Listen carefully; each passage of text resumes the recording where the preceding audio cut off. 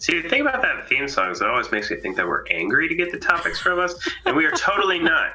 So don't think that all these great topics that you've given us so far make us upset, because welcome back to the LandCave, and this time we're doing You Made Me Do This.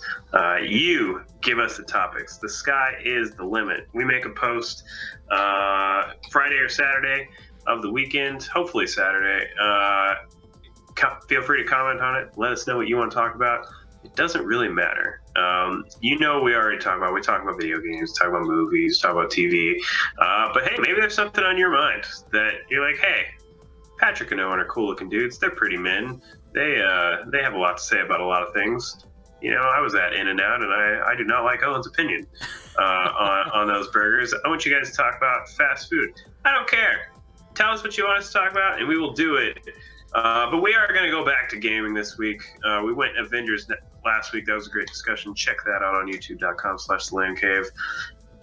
So imagine that you stopped playing video games some time ago, and you see your cool friend Owen. He's talking about playing Days Gone on the PS4. And you're like, man, should I get back into video games? And I'm here to tell you that absolutely you should. Obviously, you have to want to. Oh, yeah. But yes, you should absolutely get back into video games. Yeah. Oh, yeah. I 100% agree, obviously. I mean, not just because we do a weekly video game show or anything, but this is such a great time to be a gamer in regards to whatever type of game you like. There's more than likely that game out there that you haven't seen yet, especially if you haven't played in a couple console generations. If you stopped playing, like one of my coworkers stopped playing on the original PlayStation, and he played a little bit of PlayStation 2. He didn't own one, and then he's out. He's a little bit older than me, but yeah, he was talking about like, I don't know if I should get back, and then seeing some of the recent games. It was the Days Gone and The Last of Us Part 2. He didn't know what The Last of Us was, and I was explaining to him what it is, and it like completely gelled with him in regards to the story wise. Like I said, if there's something that you liked back then, there's a better version of it now. If not, you can probably find that emulated. In addition, you don't have to jump in this console generation. There is another console generation coming out, but the Xbox 360 is dirt cheap to get an Xbox 360 or a PlayStation 3 and grab some of those used games, because there's some great stuff that was out there too. I think it's totally a great time to do it. Jump in. So I wanted to say, I wanted to start this off. I wanted to ask, did you ever take a break from gaming? Did you miss a generation at all, or take a lengthy time away from games? So I did not. Okay. I wouldn't say it's a lengthy time. I don't remember a time where I did not have a console. Sure. I do have a generation that I missed out on in a way. I've talked about that on the show before. I did not have a SNES. I did not have Super Nintendo. So I would play Nobody's perfect. Yeah, I know. So I'd play stuff at my friend's house, but like I had a Genesis. After that console generation, I usually had... I also missed the original Xbox, but that's not as big of a deal, honestly. Because of that, though, I feel like I missed a lot of amazing stuff, so now I'm getting to go back and play it, which is fine. Like I said, didn't you miss Link to the Past? I missed Link to the Past. I didn't play Link to the Past until, I want to say, 5 years ago. Yeah. And I played it right before Link Between Worlds came out. It's a good call. Holy crap, these just amazing. Sorry, I don't think that'll count as cursing. But we try not to be crap. Yeah, it's okay. Not too bad. Crap's not fine. too bad. But there was so much great stuff on that console that I missed out on. I didn't really take a break. I had some time where I didn't play as much. Like when I first moved out of my parents' house, and I had a Wii U. And so I still played a bunch of games, but I didn't have a PlayStation or an Xbox at the time. But yeah, I had a Wii U, so I was still playing games, not as much, but I'd say then and now are probably the two times where I played the least amount of games, and I'm still playing games. So did you have a time where you gapped? I was gonna say the same thing. So I have never missed a generation in terms of ownership. But during the 360 PS3 area, that was when I started college, and so during that time, the amount of games that I was playing dropped significantly. So I didn't ever get a PS3. The problem with that was that the price of the PS3 was way too much for an 18-year-old kid like me. So I did eventually wind up with a 360, and so I played Halo 2, played Halo 3, I played Gears, and I played some sports games. I played a lot of FIFA during that, but that's about it.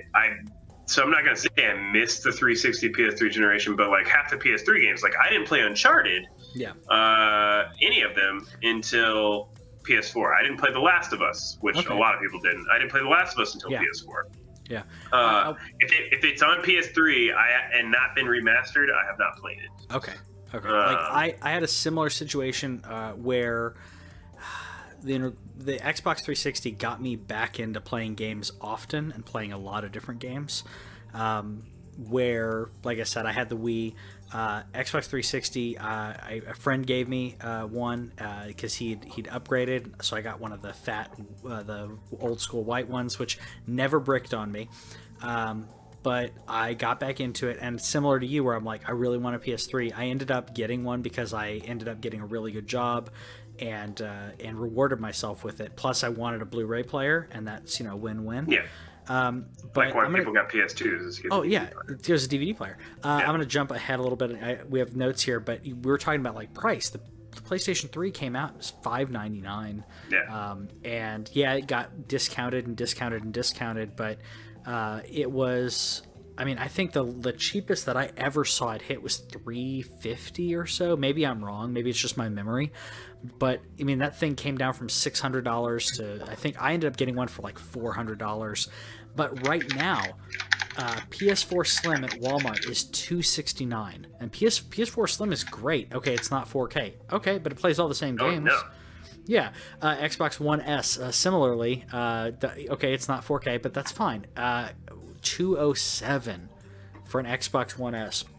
A Nintendo Switch, $299 because they're just not changing it. I get that, but Black Friday, these will all come down further. My guess is, I think we talked about this before, but an Xbox One S for like probably $175 or maybe $200. I mean, that's not unheard of for that, especially with the new Xbox Digital coming out. Another reason why, if you want to jump back into gaming and you haven't played in a long time, you can get an I'm going to advocate for the SAD edition for a minute, because you could get the SAD edition, the all digital. You could get Game Pass, and you could play all of these games and kind of sample platter all of the stuff that you missed out on for all in all, like the digital edition, games with gold, and that pass, and you're going to be spending like $500 for the year, and that's it. And you can play games all year. Actually, I'm a little high on that number, but that's fine. I think it's an amazing time. And then we were talking about 4K games that are out, and I thought I put the sources on those, but apparently I didn't. Talking about 4K gaming. If you have a 4K TV and you don't have a gaming system, the Xbox One X is amazing. Xbox One S has HDR too. The S has HDR. The X has HDR and 4K. The X is amazing. And that being said, if you don't want a console, should you build a PC? What do you think? So here's the thing. So the reason why I included this on here is because I wanted to get to the point of why gaming is cheaper than it ever has been with these console prices. And the reason why I'm going to say no, that you shouldn't build a PC is if you have not played video games in a long time and you are doing this specifically to play video games, unless you have a lot of disposable income, which if you do, yes, build a PC. Hey, there are people out there, we're adults now. If I wanted to build one, I could do it. don't want to because I sit in front of a computer all day. That's the other thing for me is I work here. You see this? This is my workspace. I live here. I do my show here. I don't want to play games in here as well. I want to play games on my recliner in front of my TV, which you can do with a PC. It's just I don't want to fiddle with it. No, but if your life is not revolved around computers, you have a lot of disposable income. Absolutely, sure. You want to build a PC because Steam also has a myriad of cheap games. But if you are just if you want to dip your toe in, you're like, is the water warm? Is it cool? Yeah, I'm not quite sure yet, dude. Black Friday, you're going to be able to get a PS4 and an Xbox One. Either one, I'm almost positive you'll be able to get it for under $200. If you can't get it for under $200, you'll be able to get it for $200. During Black Friday this last year, you could get a PlayStation 4 Slim 500 gigabyte with Spider-Man, which had just come out 2 months prior for $199.99. Yeah, I think that was the best deal, hands down the best deal for the Black Friday season. There's always great stuff on Black Friday, but this is why it's a great time to be a gamer. I would say the other thing about when you're talking about building a PC, should you build a PC? If you are not already needing a PC for audio or video rendering, if that's not your thing, because if you work on a PC, it's different than building a gaming PC because there's a lot more your GPU is going to cost quite a bit, especially with people trying to mine Bitcoin. Like a good graphics card costs a good amount. Yeah, your graphics card is going to cost quite a bit. And one thing that I love about console gaming, and I was a hardcore PC gamer to an extent, and I stopped doing that partially because of the being able to just relax on the couch, but the other is the ease of accessibility. When because a lot of what I do when it comes to gaming, or when it comes to things in life, I do things for and with my wife. So if in regards to our entertainment center and the way it's set up, I want it to be easy for her to play a game if she wants to play a game. If we had PCs and we were playing PC games, it frustrates her more, or it's more intensive to have to wait, update Steam, and having to go in and do that kind of maintenance. Some people don't mind doing that, especially if you're doing upgrades to your graphics card and everything. But the long story short being, playing on a console and just being able to jump on and purchase something, to automatically download. We were talking last week about this, automatically downloading games. If you're seeing something that's online, that's on sale, you can hit a button and boom, that is now downloading onto your PlayStation. And that ease of access, if you're at the grocery store or you're at work or whatever, and you're like, oh man, that game is on sale, automatically downloads on your gaming system. When you get home, it's there, it's ready for you. You were talking about Days Gone's already preloaded on your system. It doesn't come out till Friday, right? Correct. Yeah. How cool is that? We live in the future. We live in the future, y'all. Seriously. Seriously. The thing about cheap gaming, the other thing about a gaming PC, people like to say you could get a decent gaming PC for $500 or $600.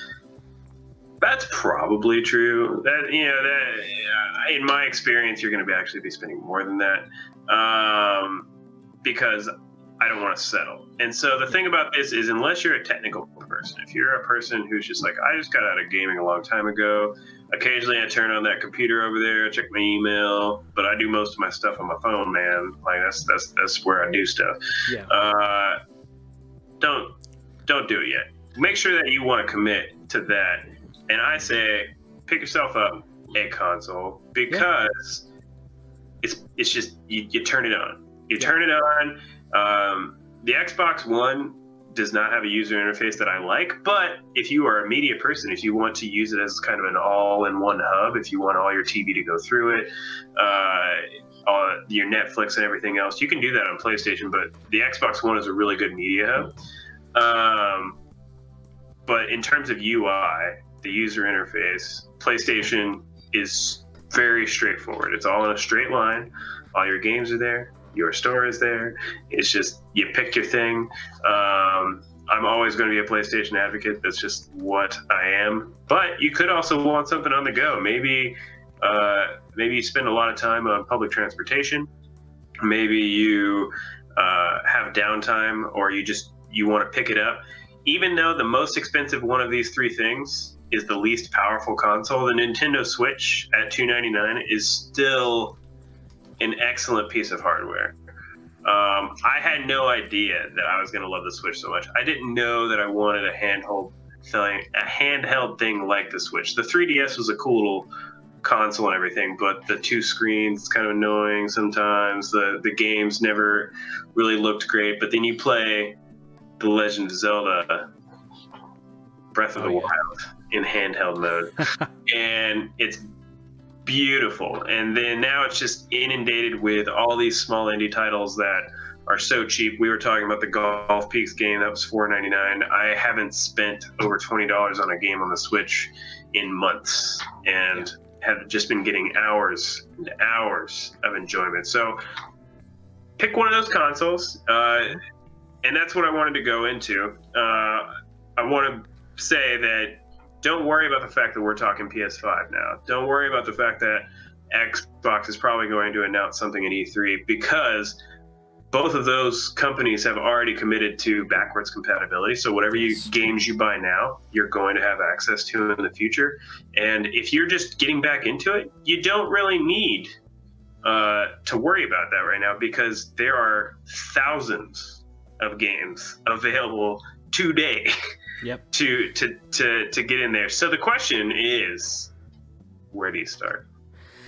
So, and I think it's a loaded question. I have my feeling about it. If you really want to have the best graphics, and if you want a 4K Blu-ray player, the Xbox One X is amazing. It's a great console. At the same time, PlayStation, like you said, the access is great, but I would say that the Nintendo Switch is probably one of the best ones to choose. If you already have your entertainment center kind of set up, the Nintendo Switch has so many great games on there. Especially has some games that are very similar to stuff that you probably played back in the day. But in addition to that, I was talking about on the news segment of our show, playing a game that was very similar to like old school PC Bard's Tale and Might and Magic, and playing these kind of dungeon crawler games.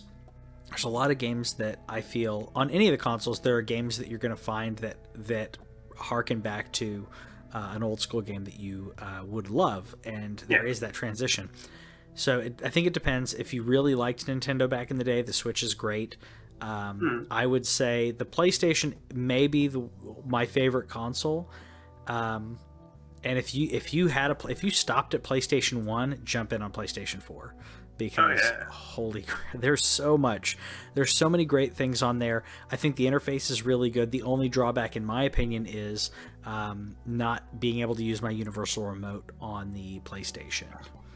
That's my only drawback. But I think Xbox. I think the reasons why you might want to get into Xbox, and the reasons why you might want to get into PlayStation, especially Xbox right now, for as much as I dog their system at the moment, they're also the most innovative right now in terms of their gaming, because they came out with Game Pass. And for those of you who don't know what Game Pass is, you can pay a monthly fee. I think you might even be able to pay a yearly fee. Yep. A very low price. I think it's either $9.99, or eventually they're going to be introducing a combined one, if it's not already out yet, of $15. Every Microsoft game and then some you can get from Game Pass. So you don't even have to buy the games. It's kind of like a Netflix situation where you just pay for it. But it's right when it comes out, right when the game comes out. Yeah, and PlayStation has something similar in PlayStation Now. It doesn't work exactly the same way because it doesn't work with new games, but they do have a monthly service where you can play older games. Yeah. And again, I don't know. I think they have some PS4 games on there, but I'm not completely sure because I don't use it, but they also have PlayStation Plus, which we mentioned on the other segment, where they just have sales all the time. You can get games for so cheap, and they just add a discount to that. And with PlayStation 5 coming out, I imagine that when PS5 comes out, they're going to go back to their old ways, and you're going to be getting PS4 and PS5 games because it's going to be backwards compatible. So, and they have such a large library. So those are the reasons why I would say those. But you make a good point in terms of the Switch. And then the thing about games and like where to start, why would you want to get something, is I fall out of games all the time. I have every game system. It's not like I ever quit. I'm never going to quit. It's a part of me. Yeah. But there will be times I take days off. I take weeks off. Yeah. I've even taken a month or two off. After Red Dead, right around Christmas, I didn't play anything. Yeah. Because I just wasn't interested. I played such a great game in Red Dead. I spent 80 hours on it, and I'm an adult. I just don't have time to. I can't take 80 hours away from my wife every month, right? So did you see an ad? Like, what made you want to jump in? Did you see something cool? Did you see like God of War on commercial, or did you see a kid playing Fortnite and that interested you, which is a free to play game on everything? Use what stuck out to you. Don't just play something like I can recommend things for you all day long. Patrick can recommend things for you all day long. But if you saw something that stuck out to you, that tells me that you want to play that game. Play that game. Go do it. Yeah. Don't let anybody tell you like, oh, the game's not fun. Like, go play it.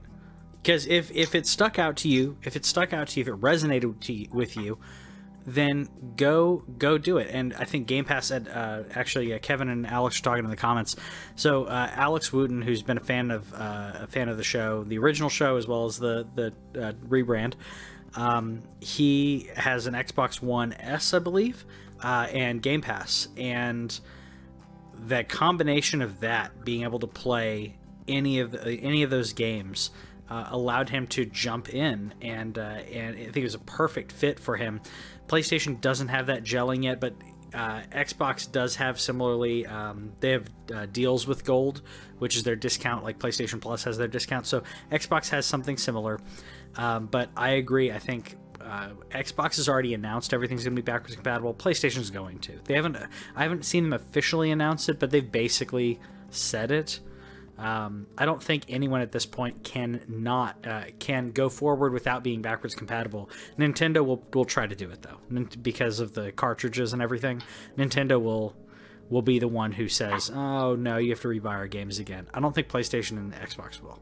Well, Xbox won't. Yeah. And honestly, I think, and this is just more from our predictions and everything, there's still something brewing between Microsoft and Nintendo. So don't be surprised if we don't get some type of Game Pass situation on the Nintendo Switch with maybe Microsoft indies that they have. Like they've already brought Cuphead to the Switch just this last week. It runs so good too. We're expecting Ori and the Blind Forest at some point, which again, if you have not heard of these games, that's absolutely okay. Just know that they are well-known games that are Microsoft only, and now they are on a Nintendo console, or will be coming to a Nintendo console.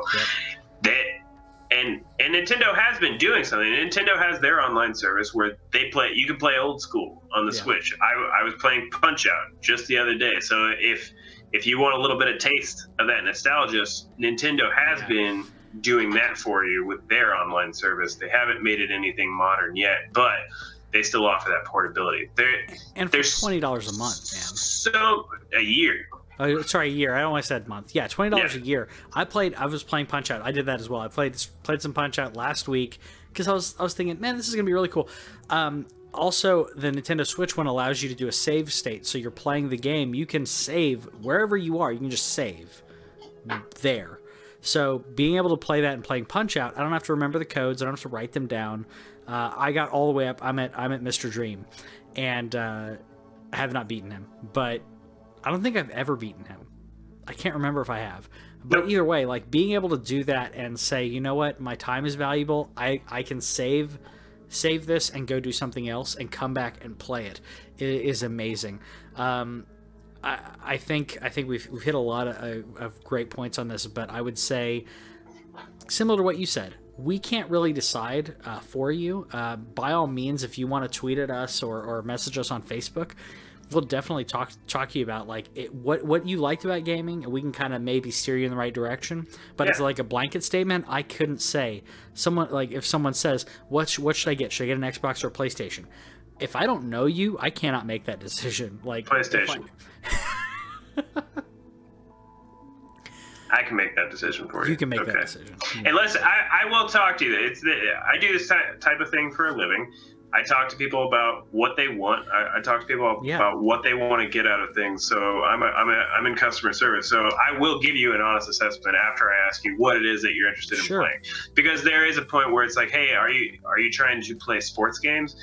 Do you want to play sports games online with other people? I'm probably going to tell you to play on Xbox for the future. But for, if you're saying like, hey, do I want to play like, I just want to play by myself, I want some cool story things, then I'm going to tell you to play on the PlayStation. There's a lot of other things that will go into it. I will give you an honest assessment. But the thing is if you want to get back into games are better than they ever have been before. That's not to say anything about the old generation. There are some classics. They're still great. Super Mario's still awesome. Not dissing Zelda. Don't worry. But a lot of those games sucked. I'm sorry. They sucked. And there's a lot of sucky games out now too, but they're just so much better. They look better. They run better.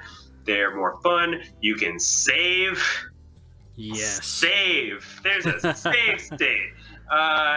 Games are better than they ever have been before, and they're only going to get better, and they are cheaper than they ever have been before. So if you're thinking about getting back in, I absolutely suggest it. Please feel free to leave us comments saying, hey, this is the kind of thing I'm looking for. Do you have any games in mind? We will be more than happy to recommend any game of any genre. I got you covered, or Patrick's got you covered, or some of our loyal people have got you covered. Please feel free to talk to us about it and get back in. Join us in the greatest generation. Yes. Do not worry about the games being too difficult, or it's like, oh, I'm older now. Like, do not worry about that, because there are games that will fit. If you want to play it, there are games that will fit with that. Unless you're trying to play Dark Souls, then okay. Yeah, there's a scale. There's a scale to everything. I will. Again, we can talk to you about any of that stuff, but. Thank you so much for joining us for another You Made Me Do This. Again, these are all topics based on what you guys want us to talk about. So look out for those posts on Twitter and Facebook on Saturdays, or you can just leave it any time. I don't really care. If you just want to leave it on this video and say, hey, talk about this, I will take a note of it. Also, if you have not followed us, we are at TheLanCave on Twitter, Facebook, and YouTube. Yep. So check us out. Will eventually say the correct thing. They're still holding back on us, but this week in our collective land cave, it'll be corrected soon. But thank you again, and we'll see you next week. Again, like us, subscribe, all those things. And if you're a podcast listener, we love our podcast listeners. So tweet at us at TheLanCave and just say something stupid about about poop. I don't know. Bye. Bye.